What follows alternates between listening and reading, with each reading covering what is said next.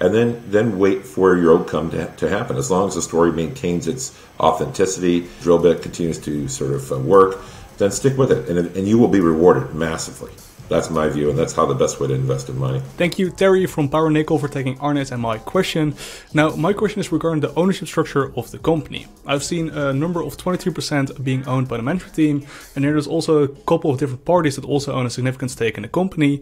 Perhaps you can outline this in a bit more detail. Yeah, I mean, basically, the Lynch family, owns about 20%.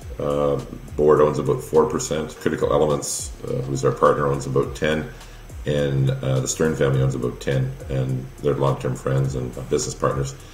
And then BT Global owns 3 or 4%, and Palace Capital owns about 3 or 4%. Long-term sort of shareholders, and BT Global was the top 5-year hedge fund in Canada, I think, last year, and Palace was the top 1-year hedge fund. So smart guys that often, if they like a deal, they'll get in early and in advance of other institutions, maybe.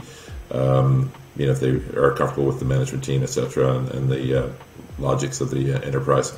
So it's been great having these guys. And of course, when you have such a deep ownership group, which owns more than 50% of the company and within a handful of people, you're really thinking and acting as an owner, and you're this is not a trade for us. We can't possibly get off our position on some sort of stock promote if we were to do this thing. That's just not possible, and not that that's our agenda, but sometimes it is. It seems in some mining companies, but for us it's an investment. We've been at this for some time. We think there's going to be a compelling return here. Our view is if we made less than 10x our money here, we'd be terribly disappointed.